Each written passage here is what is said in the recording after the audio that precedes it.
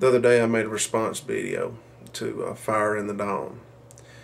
In that video I said that I would tell you guys my story about false allegations.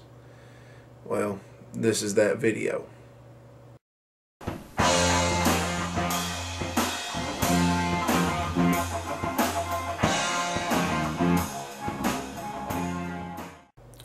Before I get started, I'd like to thank all my new subscribers and to let everyone know that I have a new Facebook page under my real name, Jack Barnes. Go over and check it out, drop me a line. And for those of you that have been trying to contact me through my old Facebook page, I haven't been able to access it because I tried to log in from another computer and Facebook thought somebody was trying to hack my account and locked me out of it and I couldn't get back in. So I just started a new page. So go over and check it out. I'm not there very often, but I try to drop by there once a week or once every couple of weeks.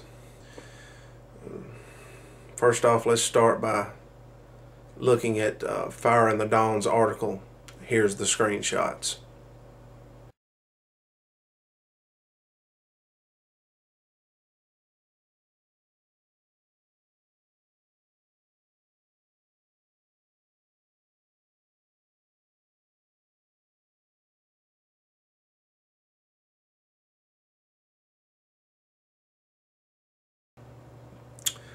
Let me start off by saying that my experience with false allegations really doesn't compare to what guys go through who are falsely accused of rape or domestic violence. Mine was in high school.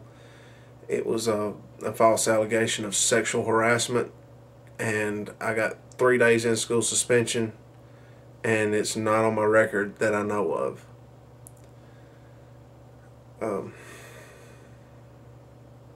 I guess I'll just start by telling you the story. A friend of mine was dating a girl, and she decided she didn't want to date him anymore. She wanted to date me. Well, he was okay with that, and I thought, sure, okay, why not? And so we started dating. We dated for a while, and she was immature, she was possessive, she was everything that we talk about when we talk about the little entitled princess. She wanted everything done her way, the way she wanted it, and if you couldn't do it, then there was something wrong with you. You wasn't treating her right, you wasn't doing her right. I put up with that about as long as I could, and we broke up. And then we got back together. When we got back together, she decided it would be fun to sleep with one of my other friends. She did. She told my friend that, oh, me and him aren't together. Then, you know, me and this guy wasn't really all that close. We saw each other once in a while. We used to have been close before when I was in like elementary school, but I went to a different high school than he did. So we weren't that close anymore, but we hung out on occasions. He thought that me and this girl had broken up and went our separate ways. He didn't know that we were still together. So she lied to him. He believed her, and it pissed me off. I called her a damn whore. Actually, just a whore, but anyway,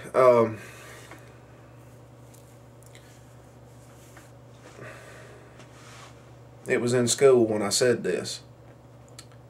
I went up to the principal's office, or the vice principal called me up to his office, and he told me, he said, look, you know, you can't be doing this. This is against the school sexual harassment policy. You can't say that, blah, blah, blah, blah. I said, okay, fine, won't happen again. He let me go. Well, I can't remember how long it was after that. It may have been a week, it may have been a month, I can't remember. Me and the friend, the first one, the one that was dating her before me, we were walking in school one day, walking in the back doors from the parking lot. I looked down the hallway probably about, I don't know, 100, 150 feet. And there she was, standing there, her new boyfriend, and she was chewing his ass out. I'm talking about, she was one of these women that could just flip the flip a switch and the tears would start pouring anytime she got ready. Yeah, she would have made a good actress. She was chewing him out. He was backed up against the lockers, his head hanging down, looking at the floor. She was, I think, a sophomore, and he might have been a freshman. He didn't know what was going on. He didn't have a clue. I stopped my friend. I grabbed him by the shoulder, and I stopped him, and I said, "Watch this." And she did everything that she used to do to me and used to do to him, to this poor boy. We were both seniors at that time. Well, when she walked away, she never saw us. We were standing to the side of her a long ways off, and she never really paid any attention that we were there. Well, she walked away and stomped off around the corner, and we walked up to this guy. I didn't know him. I'd probably seen him around, but I didn't really know him at all. And I told him, I said, "Dude, she's not worth it." I said, "She's done the same thing to me. She's done the same thing to him." And I think I might have told him that she cheated on me, around behind my back and stuff. And I said, "She's not worth it." And so that was the end of the conversation, pretty much. We turned around and walked off. But what I didn't know, and I saw this kid out of the corner of my eye. Well, let me start that again. The doors to our classrooms were recessed into the wall of the hallway about 4 feet. You could stand in front of a door and no one would see you in there. Well, this kid was kind of standing in there with his head kind of peeking around the corner, standing up against one of the side walls looking around the corner at us. And I noticed him, but I didn't know who he was. Well, me and my friend walked away. Later on that afternoon, the principal called me up to his office. I'm going, what's the deal with this? I actually kind of got a little bit worried. I thought something might happen to one of my, some of my family or something. Well, he called me up there. He said, "She said you called her a whore again." I said, "Well, I didn't do it." He said, "You're getting 3 days in school suspension." And that's just about how the conversation went. He had decided before I even stepped foot in that office that I'd done it, I was guilty, and I was getting 3 days in school suspension. Which, in school suspension, you go to another building and it's all off by itself, and you sit in a little cubicle all day long. They bring you your lunch. You can only get up and go to the bathroom like twice, and you sit there and you do your schoolwork all day long with nobody to talk to, no interaction with anybody else. They let you get up and walk around the gymnasium, I think about once or twice. Anyway, that's what in-school suspension is. It's not really that big a deal. For somebody like myself who likes being by myself, I didn't really care. I didn't get to. I got 3 days of not having to listen to my teachers. Woohoo! Anyway, but he told me, he said, "You got 3 days in-school suspension." And this ended up in a shouting contest. I didn't get completely out of line. I didn't call him any names like what I wanted to, spineless bastard. But anyway, I got up and I stood up and shouted a little bit, and he shouted a little bit, and I was pissed. This was wrong. I didn't do anything. I was pissed off. I called my mom. My mom called my dad. And, they just told me, she said, "You just go ahead and get your books and go on home and be ready to report to in school next morning." I said, "Okay." So I was on my way home. By the time I got home, my dad and my mom were on the phone with a lawyer in a three-way, conversation. My dad was over-the-road truck driver, owner-operator like me. And he drove 900 miles between, I guess, somewhere between 3 and 6 o'clock that evening. And he was sitting in the principal's office when the doors opened the next morning. He was standing there waiting to get into the principal's office, him and my mom. They handed him the copy of the school sexual harassment policy. He threw it back at him across the desk. Said, "Our lawyer said that won't fly." And of course they kind of like, "Oh, he's done talked to a lawyer, And he said, "Look, where is the person of authority that heard my son say this?" And they said, "There's nobody." He said, "So it's her word against his." They said, yeah. He said, all right, tell you what we'll do. We'll let him stay in in-school suspension for the 3 days, but this is coming off his record. It's not going to show up on his record. And they said, well, he admitted to it once. And that's when my dad got up out of the chair. My mom had to grab him by the arm, pull him back down in the chair. Mom and Dad both told me the same story, and they don't lie. They've never lied to me about something like this anyway. And, of course, that kind of scared the principal and the vice principal a little bit. He said, he told me, he said, your problem is still going to be here. That girl is still going to be here. He's graduating in 6 months, or it was 3 months, 6 months, something anyway. I can't remember. I think it was less than 6 months. He said, but she's still going to be here. Your problem is still going to be here. So that's coming off his record. And they said, okay, we'll keep it off his record. And that was pretty much the end of it. Well, my dad told me, he says, look, just do your time and do those 3 days, and then you're out of there. You ain't going to never see those people again. They can't control you anymore. They can't do anything to you anymore. So, just just ride it out, let it go. And said, don't talk to this girl. Don't look at this girl. Don't have anything to do with her. Just stay away from her. He said, you've only got like 6 months or whatever, and you're out of there. I said, okay. And, now my buddy that was with me when we was talking to her little boyfriend, he got 3 days too. But his parents just rolled over. They went in there with their hat in their hand. The principal laid down the law, and they were, yes sir, yes sir, yes sir. And so his parents just rolled over. Mine didn't. I don't know if it's still on his record or not. But anyway, I got out of the 3 days in school. And I guess this went on for about a month. Anytime her and her friends would see me in the hall, they would antagonize me, try to get me to say something, try to get me to do something, stick their tongues out at me, flip me off, just anything they could do to get me to say something, and I wouldn't. They'd gather around me and point their fingers and laugh at me and stuff like that. And, I had to put up with it, and I knew I did. I didn't have a choice. And that was the worst part of it, I think. Knowing that I had to take it, and there was nothing I could do about it. I couldn't even say anything back to them. Nothing. I couldn't say a word. I just had to stand there and look at the floor, or stand there and pretend like I was getting something out of my locker, or doing something, rearranging my books in my locker or something. I had to pretend to do something. Just stand there hanging my head.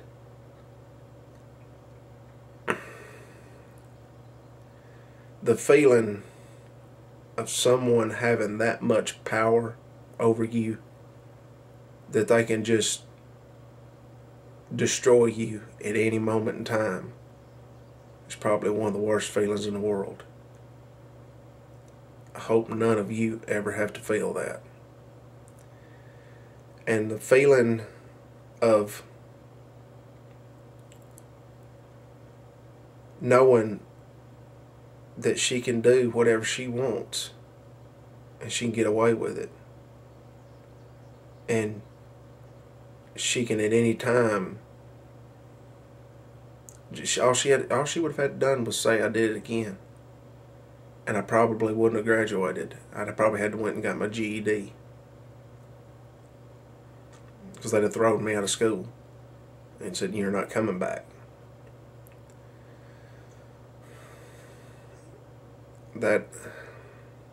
That feeling of just praying and begging every day, please don't let this be the day that she gets a wild hair up her ass and decides to do it again. Another person having that much power over you, to me, it's almost intolerable. Today it would be intolerable, because I'm an adult now. I can do something about it. The shame, the humiliation of other people walking by and seeing them do this, and seeing me not just stand there and take it.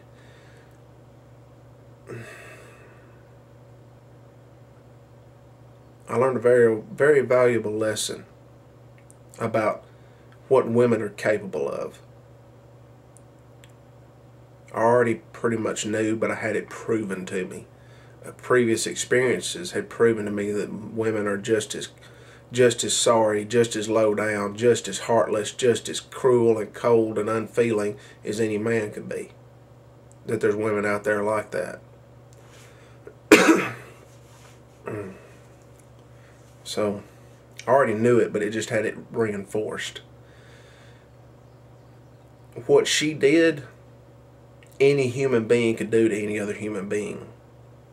The problem was the system.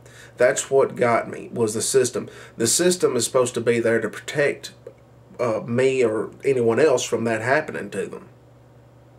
But the system is on her side. Because she's a woman, or a girl at that time, but because she's female. Trust me, that thought has never left my mind. The year after, or the next year after that, the principal quit. He went to another school. Or no, I'll take it back. He went into the private sector. Somewhere along that time, the vice principal retired. She didn't graduate. The last I heard, I don't know, I had never seen her again. Or, well, I'll take it back, I saw her one time. It was in the mall. It was around Valentine's Day, and she was working a kiosk, and in between the stores, in the hallway in the mall. She saw me, and she went to crying. And I had my wife with me, but we weren't married that time. We just started dating. We'd probably been dating about 2 months. And I told my wife, I said, "You remember that girl I was telling you about? What she did?" She said, "Yeah." I said, "There she is over there." No, I take that back. We'd been dating like a year and 2 months. I apologize. I got mixed up on the dates there. Because I started dating my wife the last year of high school. Not long after this happened with this girl. Anyway, that's another story. Sorry. And I had to grab my wife and take it. Come on, leave her alone now. Don't go over and whoop her ass. I don't need that. Come on. Because she really cared about me at that point in time. She's ready to whoop the girl's ass, Anyway. So.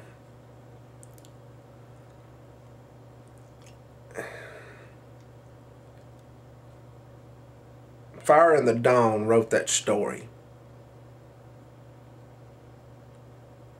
That I just need to get over it. Once you have something like that happen to you, you don't ever get over it completely. Yeah, it doesn't affect my life today. It doesn't really, well, it does, but it doesn't. It changed me forever. Something like that will change you forever. You don't ever get over it. But what he was meaning by that, and he's just a two-bit, another little spineless mangina bastard, is all he is. But, and well, really, in what the story he wrote, it doesn't mean anything to me. Like I said, he ain't worth nothing. The video he made about me was up for 3 weeks, and it had 21 views. And he's got about the same amount of subscribers that I do. But anyway, the video, or the article he wrote about it was, it was normal feminist bullshit, telling men, suck it up, ignore your pain, ignore what's going on around you, ignore the fact that you're a second-class citizen that doesn't have equal rights, ignore all that, and just keep doing what we tell you to do. Keep doing what you're supposed to do. Well, to anybody that says that, I got 2 things to say. Fuck that and fuck you. I'm not doing it. I'm going to fight this. And I'm going to do my best to make it right. Because what happened to me has now been enshrined into law by the Department of Justice. And, what was it? The Title IX coordinators or whatever, they wrote this into law. It's now policy at schools for this to happen. Feminists did that. Yeah, feminist. And if you're watching feminists, that means you did it. I hold you responsible. You support the movement. You back it up. You talk, or you shout the rhetoric. You you say you're a feminist, you say feminism is about equality when we all know it's not. We all know that's bullshit. I hold you partly responsible for that being made into the rules and regulations for colleges, universities, and if I'm not mistaken, the Dear Colleague letter says any school that receives federal funding, which is also high schools. It comes through the state. So, that's pretty much my experience with false allegations. Like I said, it wasn't necessarily her. It wasn't necessarily the fact it was a female. It was the fact that she got away with it because she was female, and the reason for that is because the system is set up for that to happen. She has a pussy, she gets a pass. That's the way it works. That needs to change. Feminists don't want it to change. Feminists like the fact that women have this power and ability. Well, it needs to change. And me and the men's rights movement are working to change it. And we don't give a damn whether you feminists like it or not.